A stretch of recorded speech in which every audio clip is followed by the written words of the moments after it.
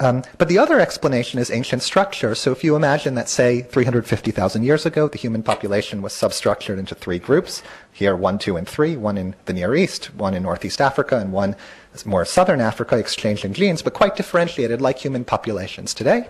And then what happened is population 1 went off and became Neanderthals a few 100,000 years later. And populations 2 and 3 continued to exchange genes and then evolved into modern humans. But population 2 retained a little bit of extra proximity to Neanderthals because it started out that way, not complete homogenization. Then during the out-of-Africa expansion, which potentially was from a Northeast population, it would have retained a little bit of extra proximity to Neanderthals.